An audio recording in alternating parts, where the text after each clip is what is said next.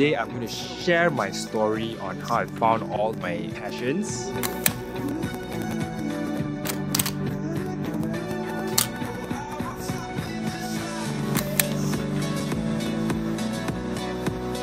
Hopefully, from all these stories, you can find your own passion as well.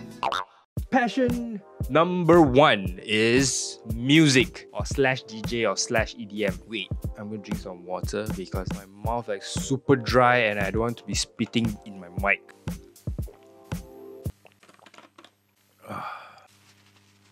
So 6 years ago, my friend introduced me to this EDM song. I think it's San Francisco.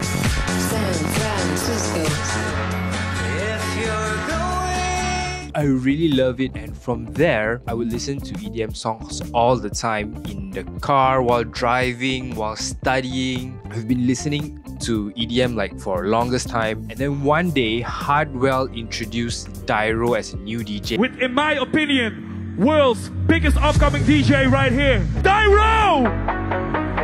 From there, I was thinking, I've been listening to this EDM like for the longest time. Maybe I should just pursue it as seriously.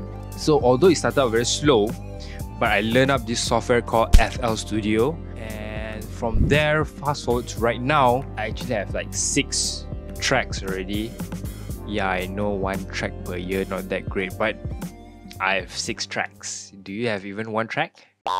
Passion number 2 is photography. Now, weird thing about photography, it just came like this, just zoom, without me like really putting that conscious effort of like saying, I want to do photography.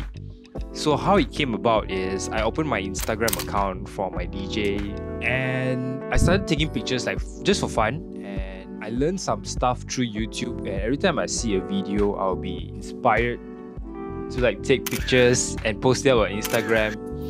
But 2 years ago, my company got me this phone called Google Pixel, and with me going to cafes and all this kind of stuff, I really took my photography skills up a notch, where I would go there and I would just feel like taking pictures of beautiful cafes, all this kind of stuff, and also portrait. And then I started editing them like even more seriously using Snapseed and also Lightroom just to adjust the colors. And the funny thing is, so there was this one day on like 2 separate occasions where different friends and different places, they tell me that my photos are like professional level.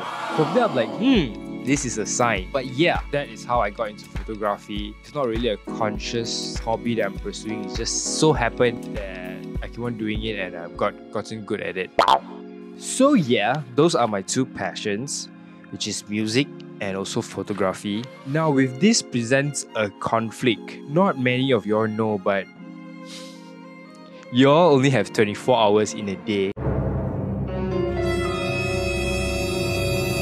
And apart from like doing your passion, you have to do other stuff as well, like work, your personal life, your relationships, your friends. All these kind of things also need time.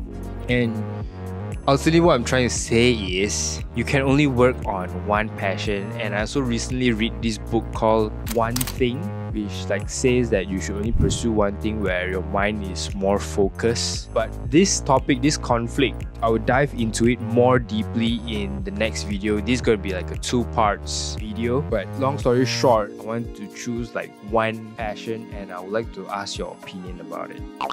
So yeah, that is all for this video. Hopefully through my stories, you can like actually find your passion and start working on it.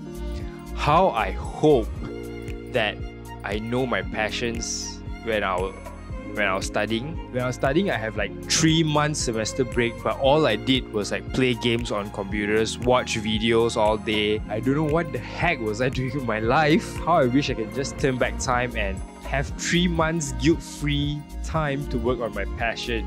So hopefully you can find your passion and also work on it as well. Until the next video, where we talk about the conflict between choosing 1 passion over the other, I will see you guys in the next one. Bye.